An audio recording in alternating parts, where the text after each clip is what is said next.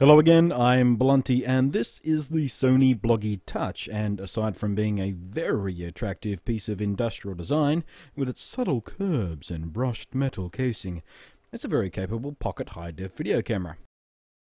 The backside is dominated by the 3-inch 16:9 capacitive touchscreen display from which the Bloggie Touch draws its name, and just one big button which, as you may have guessed by now, starts the video recording.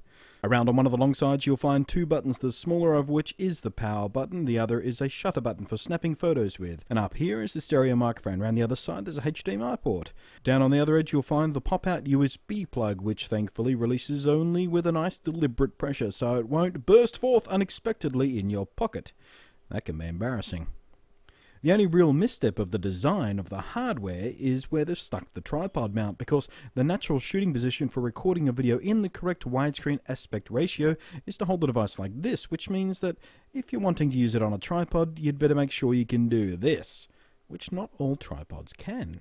Startup time is incredibly fast. You can go from powered down to recording in literally moments, which is brilliant. There's nothing worse than missing something cool because you're waiting for the damn camera to finish booting up. Now, because Sony have put the touchscreen on, it means they can do away with many of the little buttons and fiddly thumbsticks usually found on these type of cameras. You've got your playback menu for reviewing what you've shot or deleting the unwanted, a self-shot timer for 2 or 10 seconds, which works both for shooting stills and for starting the video.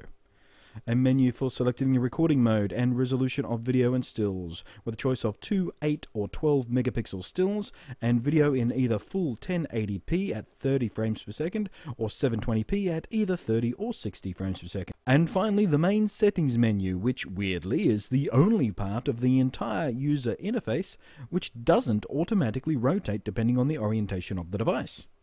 But while it's odd and slightly annoying, it's not really a big deal, because really, you'll rarely need to dig into most of the settings in here once you set it up for the first time. The touchscreen interface also offers you a 4x digital zoom slider to give you relatively smooth control over both the level of zoom and how quickly you get there. Although, as I say in every review of a camera with a digital zoom, it's best not to use it. Just walk there instead, because you lose image quality simply because of the nature of how digital zoom works. So that's the hardware. Let's take a look at what it spits out, because, let's face it, it's no good looking pretty and having a clean, sensible, intuitive user interface if it's not any good at getting the job done. Good news! The Bloggie is good at getting the job done. It actually does quite a superb job. The image it gathers is crisp and clear, the colours are well saturated, and it doesn't blow out on the bright end like many pocket cameras have a tendency to do. And it maintains a good amount of detail across its dynamic range. It adjusts quickly and comparatively smoothly to changing exposure as well. And the automatic white balance, which you have utterly no control over at all, does a decent enough job in all but the most challenging situations. Unlike most cameras of this type, which have a fixed focus lens, the Bloggie Touch also features autofocus, allowing you to take nice close-up macro-style shots, and then have the camera automatically adjust to regular shots. Like most autofocus systems though, this will involve the focus hunting back and forth a bit before it locks on. But that's fine for the type of purposes that people buy this type of camera for. It does, however, create one of the only really annoying flaws of this camera, and that's its tendency for the focus to start hunting at unexpected moments, and sometimes screwing up a shot altogether. It doesn't happen a lot, but because you've got absolutely no manual control over the focus system, when it does happen, it can be a big annoyance. Back onto that digital zoom. This is the extreme extent of the zoom. As you can see, there's some obvious jaggies and other visual artifacts, but it's not quite as eye-violatingly awful as you may expect. And the reach is acceptable.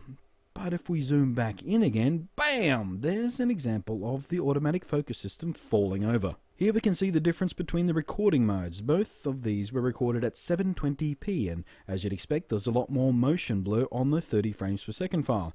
But also of importance here is that unlike many other pocket cameras, including the original Sony Bloggie, the 720p mode is not cropped down or zoomed in from the 1080p mode. This means you get exactly the same angle of view in both modes. The performance in low light is okay, not what I'd call brilliant, but it's far better than I expected. Like the iPhone 4, in low light the camera seems to resist trying to boost the gain too far, which would introduce a lot of image noise and artifacts. So what you get is a dark, but clear and acceptably noise-free image. It also does not try dropping the frame rate down in low light. Some cameras will do this trick, which will get you a brighter image, but it will make motion stuttery and frankly hideous. The Bloggie Touch, however, maintains the frame rate you ask of it, which means even in 2 AM walk home from the pub through the local park darkness, should you inexplicably come across a fire spinner, you can record the smooth glowing arcs of his fire stick properly, unlike some other cameras, which you might wind up something like this. One of the other terrific things about this camera is that it has image stabilization built in, and the reason this is so important in a camera this small and this light can be most easily shown when compared to a camera of similar size and performance but lacks any stabilization. In this case, it's my iPhone 4. The first thing you may notice is the Bloggie Touch has a slightly wider angle of view than the iPhone, which is nice, but as soon as I start walking you'll see a very stark difference.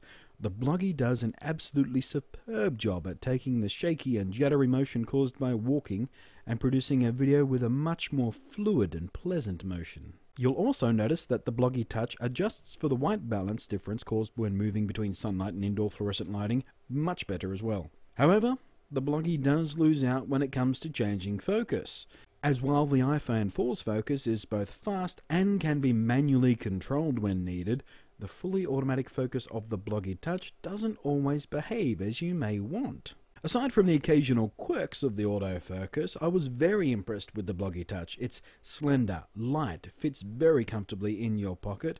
It will hold more than 2.5 hours of video and photos on its 8 GB of inbuilt memory, and it spits out a surprisingly good video for a camera in its class. And the battery will let you suck in just under 2 hours worth of crispy high-def footage between charges. And thanks to the folks at Sony, I've also got 2 brand new Bloggie Touch cameras to give away to you wonderful folk who have the attention span to watch all the way to the end. All you have to do to be in the running is leave a comment on this video and attempt to convince me why you need one. I'll pick 2 winners on Monday, the 21st of February 2011, and will contact you for a shipping address and have Sony send you out your shiny new camera. Easy. I'm Blunty, thanks for watching, and I'll catch you next time.